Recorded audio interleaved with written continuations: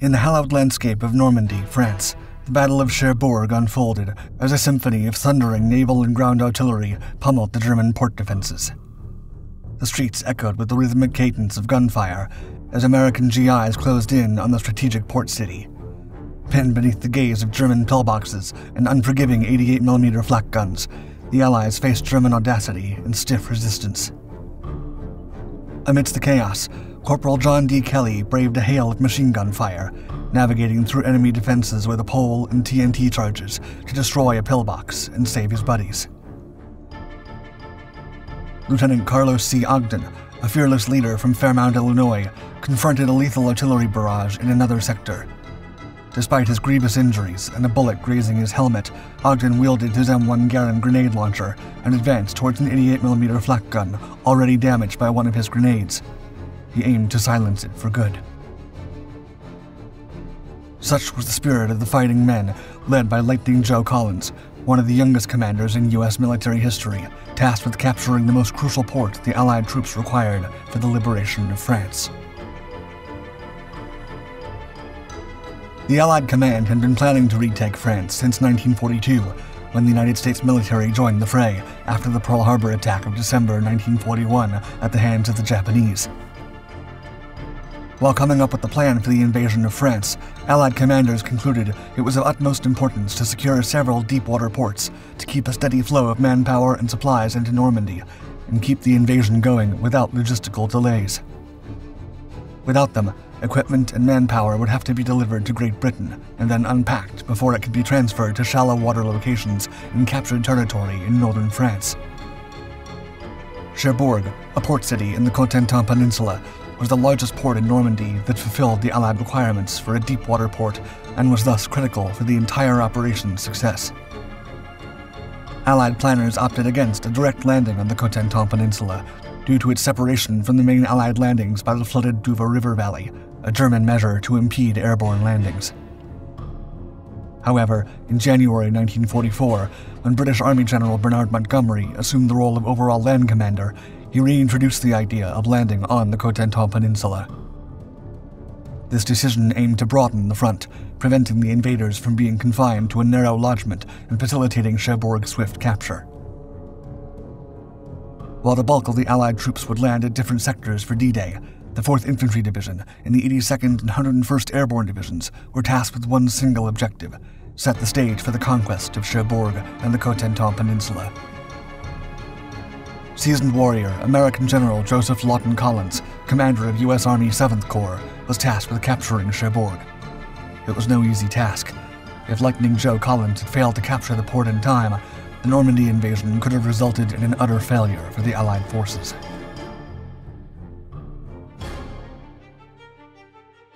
Joseph Lawton Collins was a veteran United States Army officer. Also known as Lightning Joe, he had served during World War I with distinction and became one of the 280,000 citizens from Louisiana who joined the armed forces in 1941 and 42 to fight the Japanese and Germans. Despite being a difficult task, the capture of Cherbourg fell under capable hands, and Supreme Leader Eisenhower knew it. Lightning Joe had made a name for himself in the Pacific Theater as the commander of the 25th Infantry, the Tropic Lightning Division. Collins's men had fought at Oahu, Guadalcanal, and New Georgia between 1942 and 43 with the desperation of hungry wolves. They achieved victory against the Empire of Japan through their sweat and blood.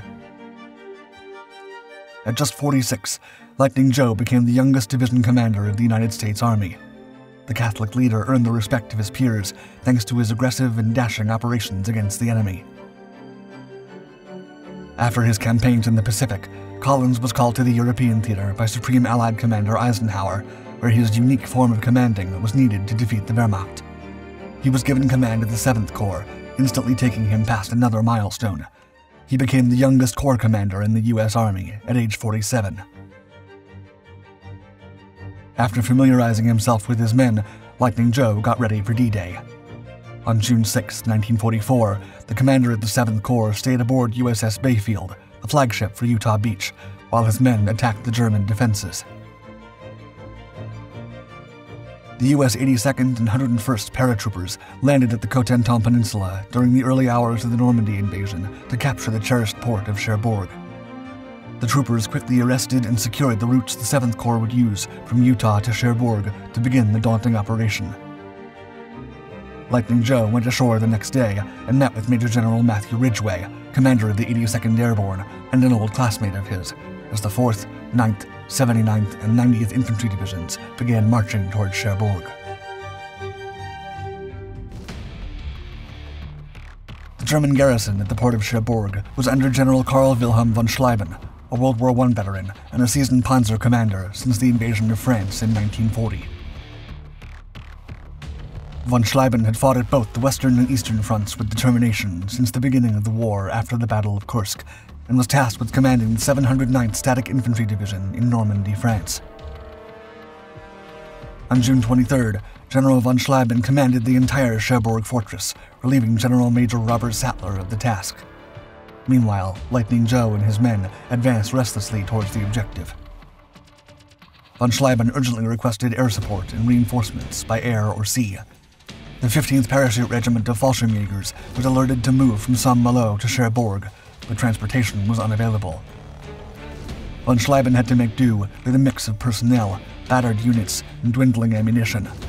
The Führer then ordered Cherbourg to become a fortress to be defended at all costs. Despite determined resistance, the German garrison could not stop the steady progress of the 7th Corps on June 22nd and 23rd. In the final phase, Lightning Joe's 3 infantry divisions reduced the remaining solid points, seized the last ground commanding the port, and closed in on the battered city. On June 24th, General Collins' orders maintained the previously outlined plans. Flank regiments contained the enemy in the northeast and northwest, while others coordinated attacks on Octavia and the eastern front. The 79th Division aimed to capture the strong point at La Mare-Canard through a double envelopment following a bombing attack. Other major strongpoints were also slated for aerial incursions. Lightning Joe's men slowly made their way into the German emplacements with the support of fighter-bomber aircraft and heavy artillery pieces. Late in the day, Collins judged his troops were ready to march straight into the port with a swift attack. He called in the support of the U.S. Navy for additional firepower to support the ground advance. Before the attack, von Schlieben received a request for surrender, but following Hitler's orders, his honor and that of his men, he refused, and the battle resumed. His battered German troops were in for incessant and lethal naval barrages.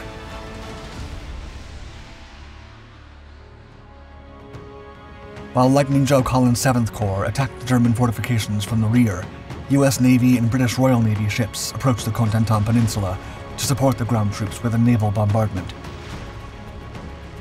Task Group 129-2 from the 12th Fleet, under the command of Rear Admiral Morton Deo, arrived at the coast on June 25th to suppress the coastal batteries the Germans were planning to use against the American infantry. The task force immediately got to work in 2 battle groups. One bombarded German fortifications, while the other neutralized the enemy batteries. Accompanying British ships began sweeping lanes ahead in search of German mines. The German response was fierce. The shore batteries opened fire against the surface vessels, leading the Navy to call in the support of General Pete Quesada's 9th Army Air Force to attack the enemy positions. The Allies' ground, sea, and air assets worked together to hammer the Germans. Despite the overwhelming Anglo-American superiority, the defenders held their ground and counterattacked. Army air-controlled gunnery tore apart panzers close to the 7th Corps with swift, decisive blows.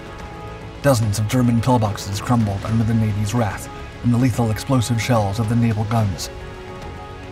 Battery Hamburg and other batteries northeast of the port retaliated against the minesweepers and other destroyers. They roared revenge and hit several ships, knocking out the radar from destroyer O'Brien and severely damaging 3 minesweepers and destroyers. Spitfires and Grummons were called in to silence the German guns, but were scattered by accurate flak fire. The imposing USS Texas and Arkansas unleashed several salvos against Battery Hamburg and her 4 9-inch guns, to no avail. The German gunners waited patiently until the US ships were within range. When they did, they fired mercilessly. One shell struck the conning tower of Texas, leading to 11 casualties. In return, the USS Texas scored a direct hit in Hamburg, removing one of the reinforced gun emplacements. The Wehrmacht's resistance was brave and heroic, but the Germans were surrounded from all fronts, and there was no escape. Generals Dolman and von Schlieben contemplated a negotiated surrender, but the suggestion, as expected, was rejected by Hitler. The port of Cherbourg was a fortress and had to be defended until the last man.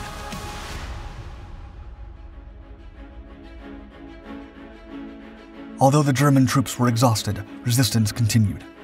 American troops were received with intense small arms fire from positions behind a creek bed and the surviving pillboxes. Still, the American GIs eventually advanced through the inner fortress with the use of Bangalore torpedoes and explosives. When heavy machine gun fire pinned Company E, 23-year-old Corporal John D. Kelly volunteered to take down the enemy machine gun nest. Kelly slid under enemy fire with a 10-foot pole carrying a 15-pound TNT charge. Despite the first charge having no effect, he remained undeterred. Returning for another charge, Kelly approached the German pillbox and successfully blew off the fortification. Subsequently, Kelly used another charge to blow open the pillbox's back and hurl grenades inside. The few surviving Germans surrendered in the aftermath of the explosions.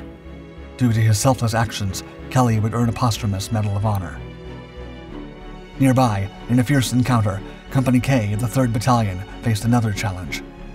Pinned down by machine guns and imposing German 88mm flak guns, First Lieutenant Carlos C. Ogden decided to join the fray and save his men.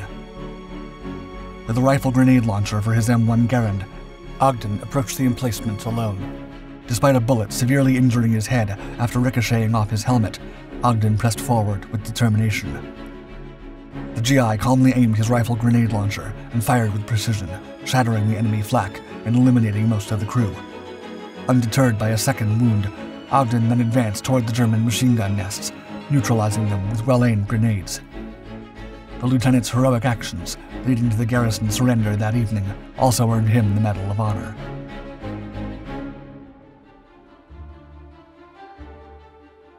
Food, supplies, and ammunition began to run out for the German garrison, but they kept resisting with admirable spirit.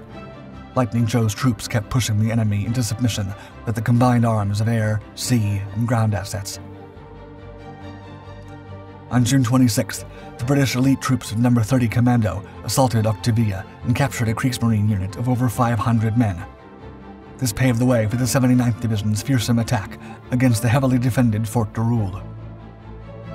Standing in a steep rock promontory, the fort provided the Germans with an excellent view of the harbor, but it had already been pummeled by air and sea bombardments.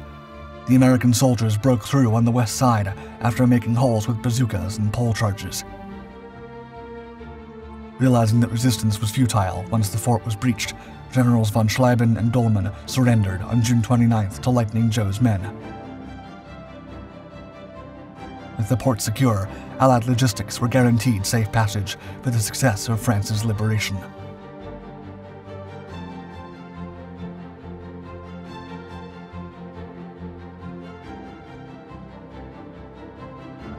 Lightning Joe would continue leading the 7th Corps until the war's end, and would stay in the Army throughout the Korean War before retiring in 1956.